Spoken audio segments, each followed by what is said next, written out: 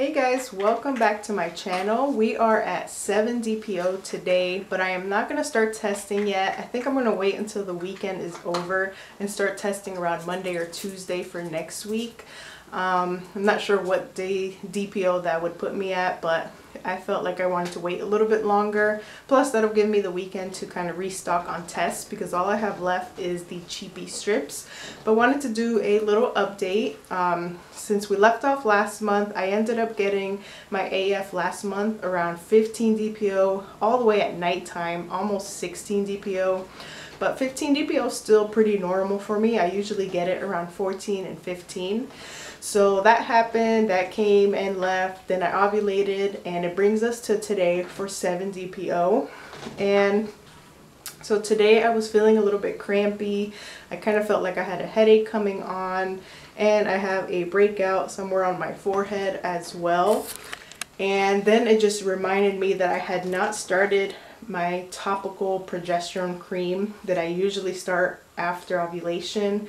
So I lost complete track this cycle, and I did start that today. So I'm going to continue to do that for the rest of the cycle until like 12 DPO. So hopefully my AF was not trying to already arrive, because when I don't use progesterone cream, I do tend to start spotting really early and cramping. So hopefully that kind of dwindles all that down and I don't get AF until it's due around 14 or 15 DPO. But I started that. So other updates for this month is I did finally get my insurance cards in the mail, and I was waiting for my insurance card so that I can start kind of getting the ball rolling with getting an HSG procedure so that we can see what could have went wrong with my tubes.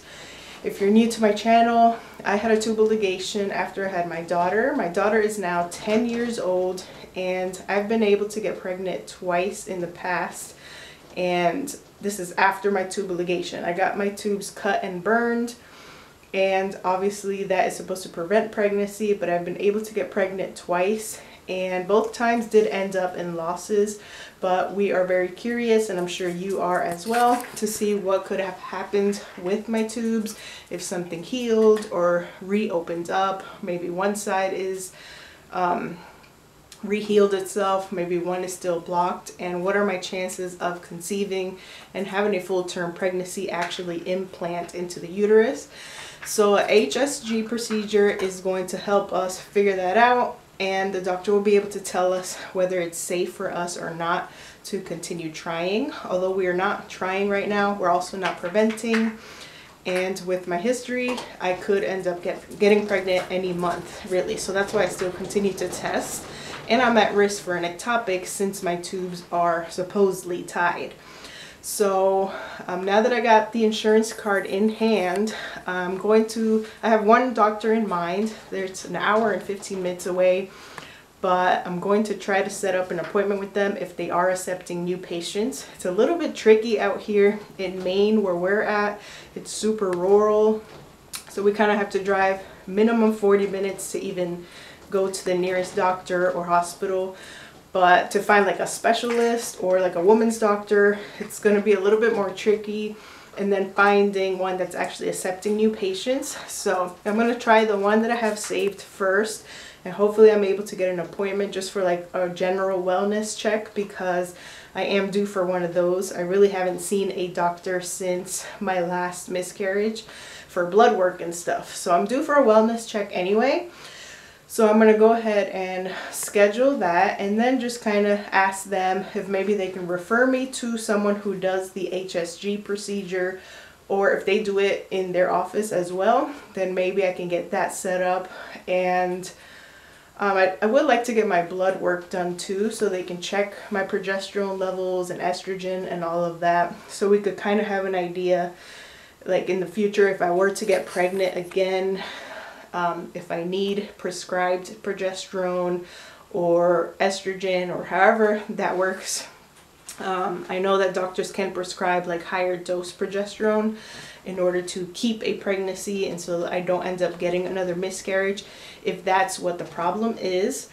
And after getting the HSG test, I feel like we'll also know what happens with my tubes and if it's safe to continue trying, or if it's safe to continue not preventing, if that makes any sense, because it could be possible that maybe a tube opened up like a really tiny pinhole, and that's how I am getting pregnant, but it's not enough for like a fertilized egg to go through and implant into the uterus.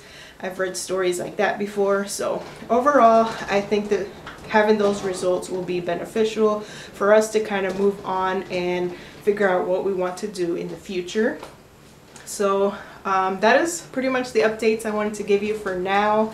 I'm 7 DPO. I'm going to come back either Monday or Tuesday to start testing for this month. I haven't had any pregnancy symptoms or anything. Just like I mentioned, today specifically, I started feeling a little crampy and the headache coming on, the breakouts on my face. So I don't know if AF was trying to come early or if my progesterone dropped and I was going to start spotting if I had not started the progesterone cream. We'll see what happens.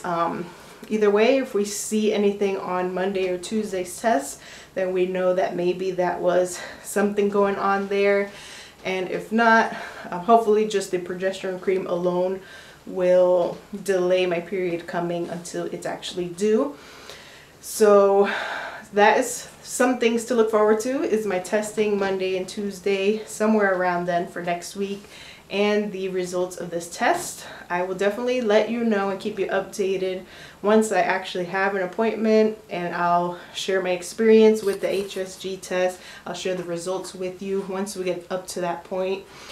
So I'm not sure, depending if I'm able to find a doctor quickly and if they're accepting patients and how booked they are. It's been very tricky.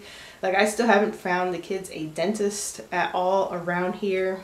I've even looked an hour and a half from here and everybody's just fully booked. They're not accepting new patients. I tried to get them into a it's like a college program here in Maine where like the students in the college will actually do a cleaning and x-rays.